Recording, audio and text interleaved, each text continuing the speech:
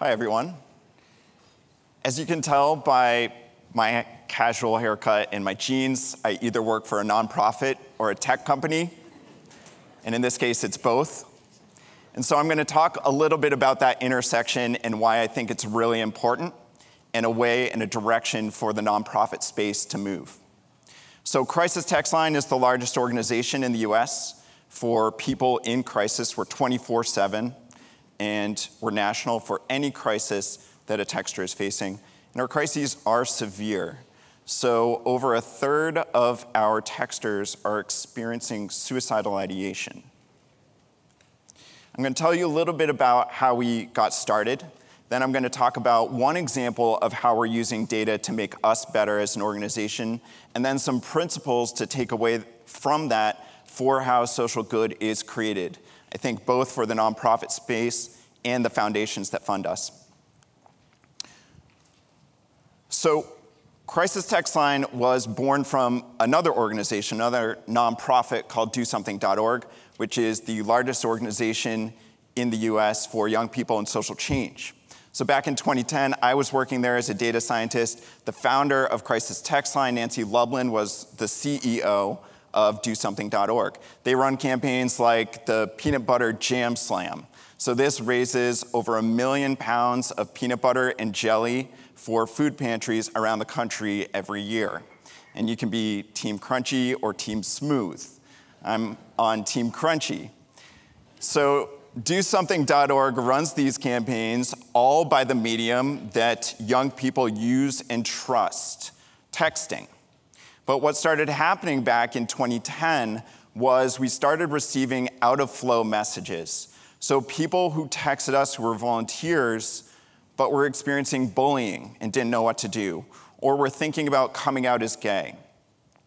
Or one message that came in and prompted us to actually think about the need for crisis service, prompted Nancy to start Crisis Text Line. I'm not going to quote the exact message because it's very intense, but there was a girl who was being raped and didn't know how to get out of the situation. We passed her information to the Rape, Abuse, Incest National Network, but it was a phone-based line. We also sent back the phone number to the texter, but we never heard back.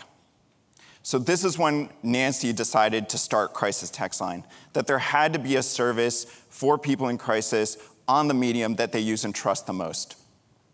And so she hired myself and our chief technology officer as the first 2 employees.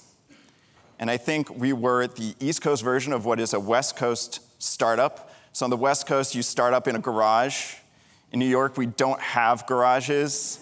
So we went to the corner of a friend's office and coded in the corner for about 6 months, and then launched Crisis Text Line in August of 2013. We launched quietly in 2 markets. We went to Chicago and El Paso and texted about 4,000 members from DoSomething.org in each market to seed the idea. Within 4 months, we were in every area code in the US. And so here's where we are today. We have 3,700 crisis counselor volunteers around the country. They go through a 35-hour online training, and you can too, so happy to talk to you afterwards about that. And then they commit 4 hours a week for a year volunteering to support texters in crisis.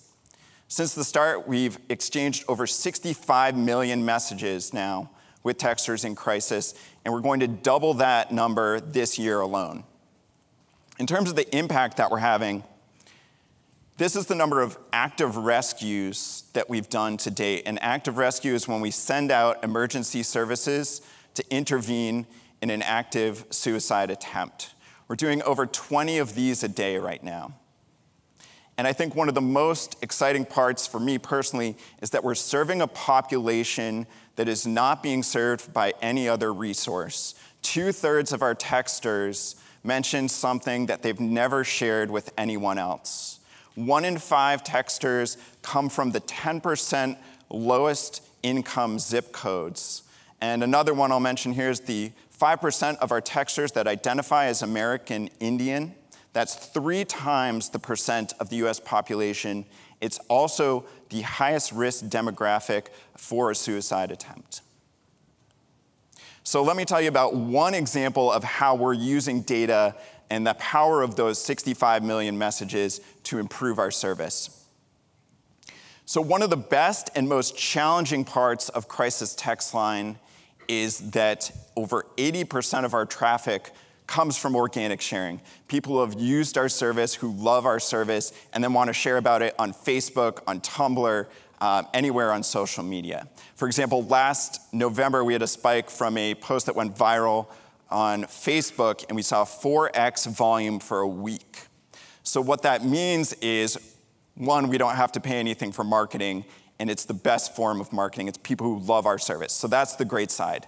The challenging side is it means our demand is incredibly uneven. So we have spikes in volume, and we have to respond accordingly to staff up. So this speaks to our queuing system.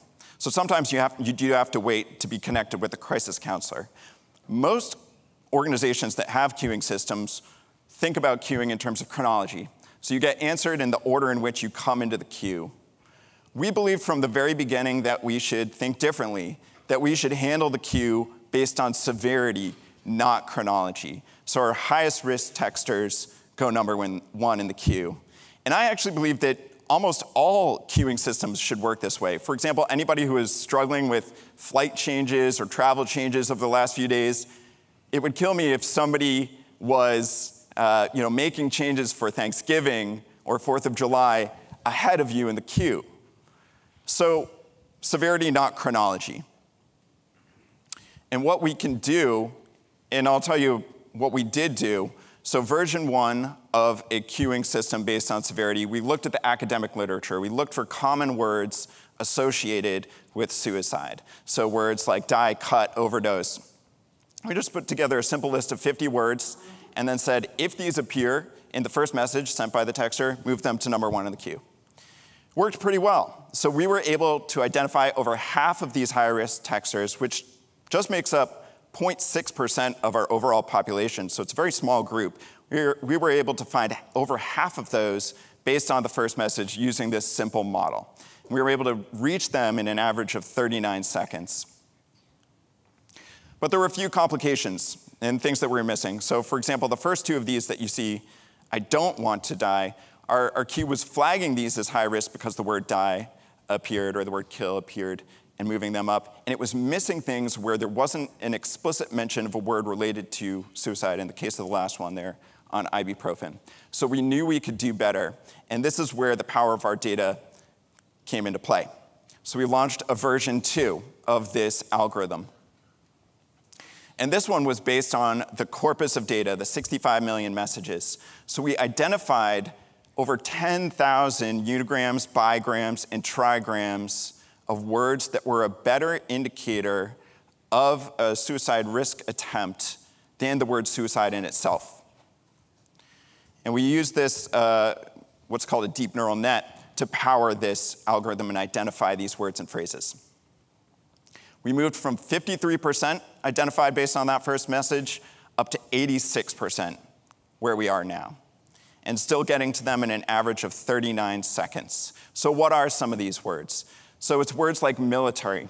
If that word is used, that texter has a 2x risk of ending up in a suicide risk, high-risk suicide attempt versus using the word suicide on its own. One that really surprised me, the crying face emoticon, that has an 11 times higher risk than the word suicide in itself. And up at the top of the heap are words like Excedrin and ibuprofen. These have a 15 times higher risk of ending up in an active rescue than the word suicide in itself. So over-the-counter common household drugs, even words like CVS, where people buy these things, is up at the top of the heap. So this is the power of 65 million messages, that we can find 86% of our high-risk texters based on their first message alone. So I think there are 3 implications here for the broader space, the broader world, and particularly nonprofits and foundations.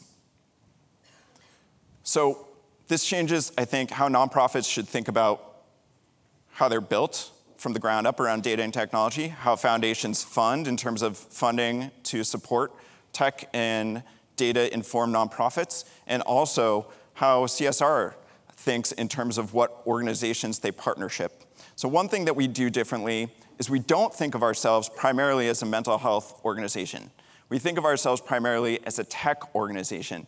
And so what that means concretely is that most organizations think about people, then policy, then product as a way of solving problems, meaning people first. So when you have a problem, you staff up against it. The problem is this doesn't scale. It's very expensive, and if you're an organization working nationally, it's really hard to keep up demand, especially in a cost-effective way. So we do the opposite. We do product, then policy, then people. The Code Orange algorithm, or what I call Code Orange, the triage algorithm that I mentioned earlier, is an example of that. We originally, even before that V1, we had our counselors looking to see which was the highest risk conversation. We knew that wasn't sustainable and we were going to move away from it. And actually, based on that move alone, so taking away the responsibility from the crisis counselor, we were able to drop our wait times in our queue by 40% across the board. Not just for our high-risk texters, but taking the urgency and the effort off of the counselor's plate to triage meant they could focus on handling the conversations instead. So that's the power of product, then policy, then people. The second learning is this: most nonprofits start with a service and then build tech on top. This allows for what I call 10% gains. When you already have the frame of your building or the frame of your organization, when you start to add on top of it, you get 10% gains, but you can't change the fundamental structure. And so tech becomes a way to create nice-to-have gains in efficiency or effectiveness. We went the opposite. We started with myself and then our chief technology officer, and we put ourselves in the position of creating 10x gains. So we are now 440 times bigger of a service in terms of the demand that we're handling than we were in our first month. And the only way we can keep up with that kind of scale is because we built from the ground up around data and technology. The third learning is how funders fund us.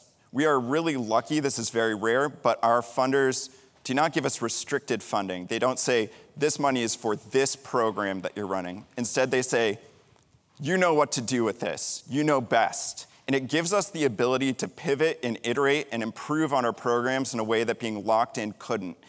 And what's more fundamental to a tech company than continuous iteration? So it gives us the flexibility to create algorithms like that text or triage algorithm and improve on the model that we already had. So I'll close by saying the most important thing, which is if you do know somebody who could benefit from this service and who might need us, the number is 741-741, and we're available 24/7. Thank you very much.